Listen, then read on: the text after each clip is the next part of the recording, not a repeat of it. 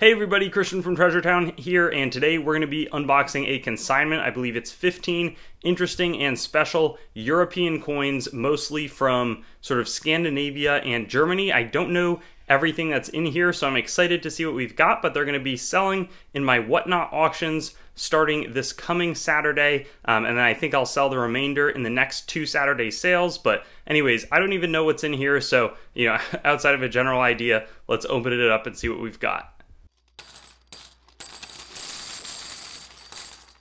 And when I opened it up, 2 coins fell out. You can see some of the post dust on my hand, but let's see what this is. The first coin is going to be a very chunky coin from, I want to say that's Queen Christina, and I'll check it out, a quarter or 16 something 5, maybe 45, but I'm going to have to do a little bit more research. It also could be 1635 as to the specifics here, but that, I believe, I've seen that monogram before, should be a Queen Christina. And these are often, it's not uncommon for them to be off-center as that is, but it's a nearly 400-year-old piece of history out of Sweden, and so is this one. The flip has been broken a little bit because it's a super chunky item. It's a 1766 2-ore, also from Sweden, and I think that means silver mint, but I don't know exactly either. There's different types of, some of them is ore silver mint, others of it is not. This one right here has a bit of a rim clip, which is kind of interesting. I think that I've seen them before with that, but it still is in a pretty nice state of preservation. So I also think that the AF is, I know there's an Adolf Frederick in there, but it could be something else. And anyways, reminds me a lot of the 5 Kopek coin from Russia. But after that, I'm going to pull this back, and that 5 Kopek was Empress, Catherine the Great, and it looks like there's a bunch of additional coins here, and these ones are better identified. So this first one is a 1750, not sure what the IK is, but the Archbishopric of Cologne it's got a 3 Stuber. So there we see clearly 3 Stuber, Münz zur Köln. So maybe it's like the Church of Cologne, Landmünz. So sort of just like a crest and design on this side of it, but that should be a pretty spectacular item. So very excited. It's probably pretty low percentage silver, as is this coin, which is going to be a Swiss Canton of Graubünden. It's a 1/6 Batzen from 1807. So another really interesting and specific world coin. Schweiz Batzen from the Canton of Graubünden is definitely Graubünden. How interesting, such a neat piece of history right there. And this is a area of coinage that I haven't done quite as much sourcing in. This one looks like, it says ham, so I don't know if that's Hamburg or maybe it's just something separate, but 3 Pfennig, and then on this side we've got 1729. So Stadt of Hamm. This one's copper, not going to be a precious metal play of any type. This next one right here is a Hanau, and this one actually looks to be in, I wouldn't be surprised, what does it say down there? It says copper. It kind of looks like it could be the slightest bit Billen, but it's a 1 Heller Scheidemunz from the Hanau-Munzenberg Countship. Very interesting and specific. Wilhelm the Ninth is the ruler on that one, so that's great. I think a lot of these, I talked to the consignor, I'll put in small reserves on them, but they should be pretty, we're going to go over them, but they shouldn't be too expensive. But maybe some of this stuff is like, 30, 40 plus. I'm not exactly sure on all of the values. Here's a Friedrich Casimir from the Countship of Hanau-Lichtenberg. I've definitely never sold any coins of theirs before. I love how it has the specific date, 1678. That's going to be a fun one to offer. And then this one kind of looks like a 3-polker, but it really looks like a 3-polker. It even has the 1/24th, but it's a 1/24th Thaler from 1618. So it's the exact same time frame that they were making the 3-polkers as well. That kind of makes it even more interesting, but this is from the Principality of Anhalt. I don't know who all these, Christian the First, Rudolf von Zerbst, Ludwig von Cothen. It must be a mix of different rulers that were in the Principality of Anhalt. Let's see how this side looks.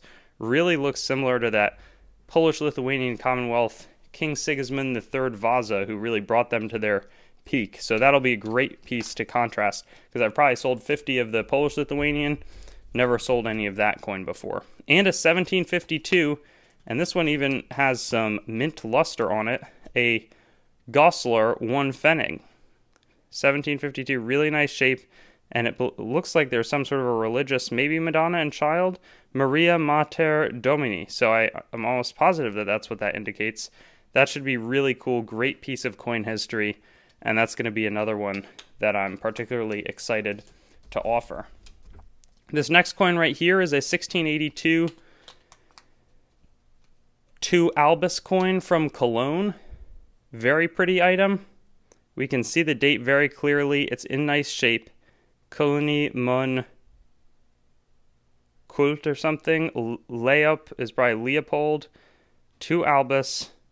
Such a nice coin. Again, I wish I had a little more knowledge to be able to comment more intelligently, but it's interesting to see the different, like this is an Anhalt coin, but from 1865 when it's Anhalt Dessau. We had that earlier Anhalt one, that's the Polish-Lithuanian from 1619.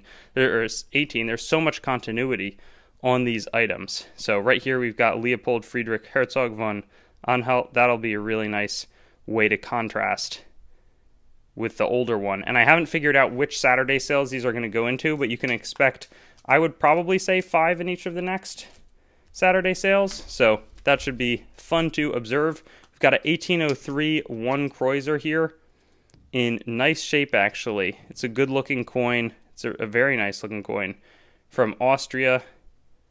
Further Austria. I don't know what that means either, but really sharp coin history. And the fun often for me is in the research after the fact.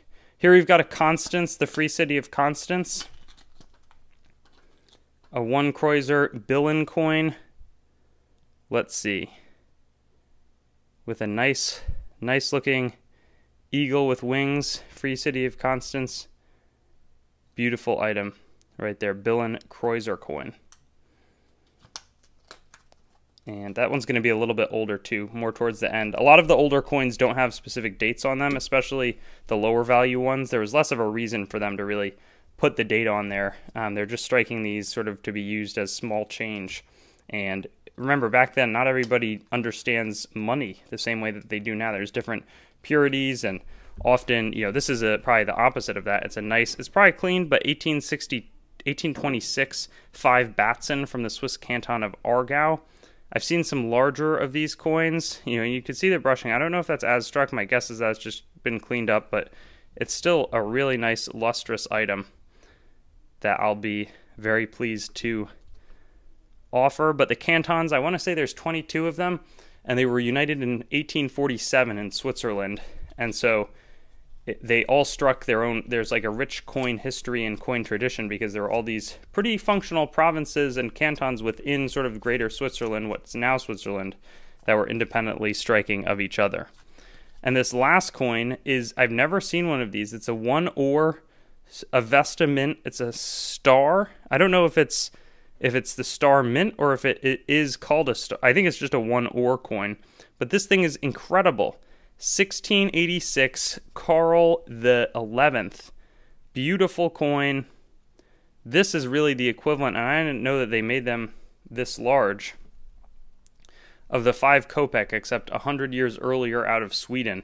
I'm glad that I saved this one for the end. I think this is going to be some really fun bolstering to these upcoming sales. Again, I mentioned that, but super pumped that we get to offer these items, and I'll look forward to seeing you guys not too long from now.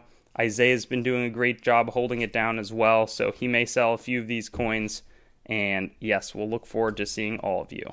Thanks for watching the video, and don't forget to like, comment, and subscribe.